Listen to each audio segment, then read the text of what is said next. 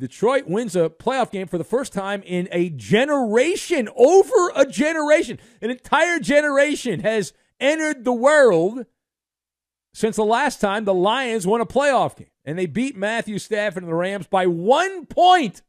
1 point, 24-23 on a Sunday night. The Lions, if you include the regular season, are now 13-5. They end a 9-game postseason losing streak. Holy Megatron and Barry Sanders, Batman. The longest in NFL history. The 9-game postseason losing streak that dated all the way back to 1992. I was a child in 1992. The last time the Cowboys won a playoff game, and last time they lost a home playoff game was 1992. 2 years later, they had another game, and they've not had one since then. So Detroit will now have a second home playoff game. Thank you very much. First time in franchise history. Of course, that's not saying much. The Lions don't normally make the playoffs, and they will host the winner of tonight's game, the Tampa Bay football team, playing host to the Philadelphia football team. The Eagles favored on the road in that game, despite not having their top receiver in the lineup. And that'll be in the divisional round next Sunday. But the better story is in the losing locker room. And so that is where we begin. Let us discuss the question, what went wrong for Matthew Stafford and the Rams down the stretch? What happened? So I've got Fumblerooski, Cotton Candy, and the big red button. The big red button. We'll combine all of these things together, and we are going to make some Detroit pizza. Now, I in my big board of pizza, Detroit pizza is not very high up. I'm a Chicago pizza guy. But there's a lot of hype for the Detroit pizza. I have nothing against Detroit pizza. I would eat it if you gave it to me, but it's not one of my favorite pizzas. All right, so again, we'll combine all these things together. So, the question, what went wrong for Matthew Stafford and the Rams down the stretch? Well, in part, it was a zebra problem. It was a zebra problem. And I'm not going to be that guy. I'm just going to merely point out what happened. And maybe you're okay with it. Maybe you think it's fine, but it happened. There's no disagreement that it happened. The Rams had the ball down by a point. They were matriculating the ball down the field. All the Rams needed was a field goal to take the lead late fourth quarter in Motown. The Rams went on a 6-play, 58-yard drive to the Detroit 44-yard line. They were in really good shape. But 4:20 left on the clock. That's Coop's favorite time on the clock. 4:20 on the clock. Matthew Stafford looked deep downfield to Puka Nacua at the Lion 26-yard line, and the pass was incomplete. The referee, though, here's where the pivot point of the game was. The referee pulled a Fumblerooski. He fumbled with his whistle. He fumbled with the penalty flag. He didn't call anything. Lost in the haze, the referee got sweaty palms. He had flop sweat on his forehead, and the referee chose not to call a clear and obvious pass interference penalty on number one in your program, but number one in the penalty box, the defensive back, Cameron Sutton, who held... Call a foul! Call a foul. Cameron Sutton held the jersey, a handful of Puka Nacua jersey, before the ball arrived. Now, I checked the NFL rule book. Illegal. It says it right there, the official NFL rule book. You're not allowed to do that before the pass arrives. Should have been a 1st and 10 at the Detroit 26-yard line, a chip shot field goal to take the lead. Rams could have run more clock, forced the Lions to burn timeouts. Instead, Bupkis.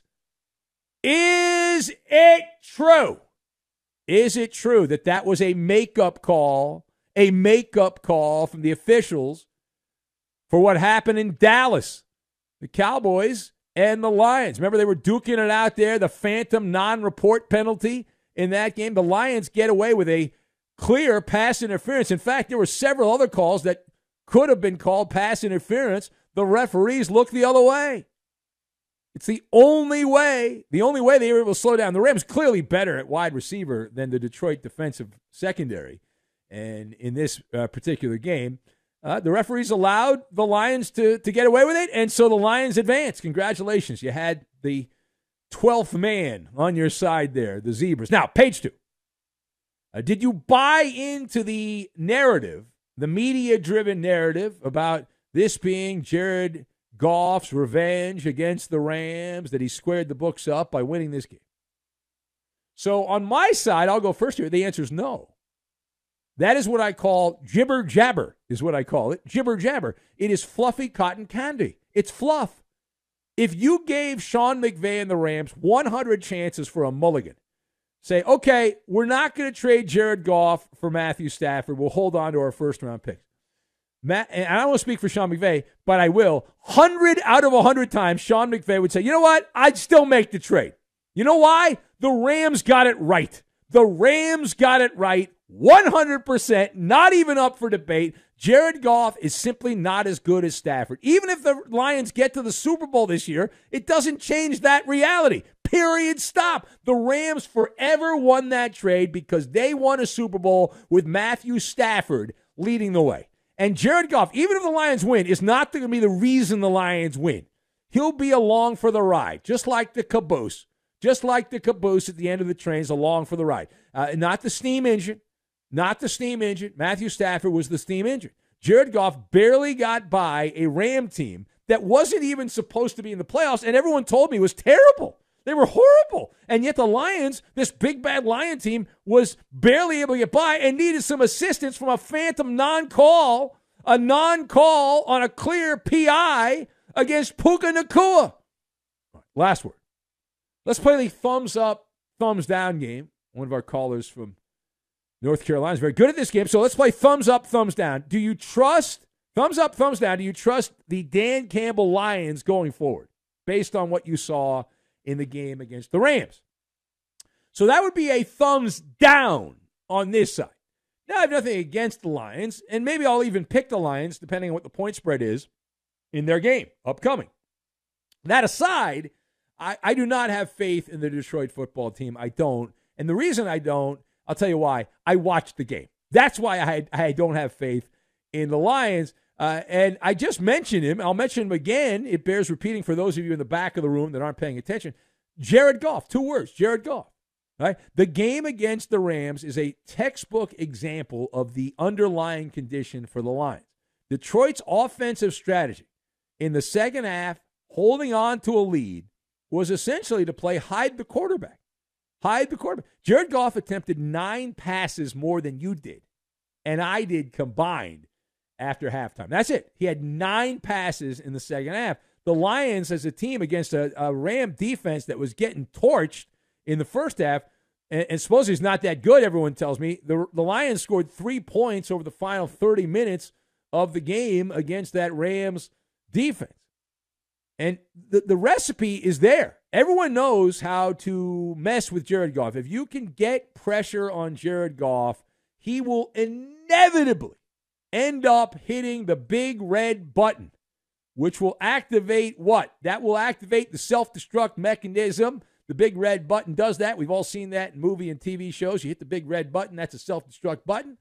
And Goff, that's the problem. Now, just like all these other system quarterbacks, Brock Purdy with the 49ers, Dakota Prescott, if everything else is perfect, you can win. The Rams got to a Super Bowl with Jared Goff, and he wasn't any good.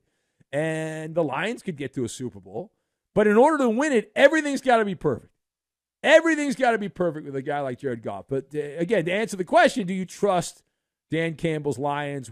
No, I don't, because of Jared Goff. I can't go there. Can't wrap my head around it.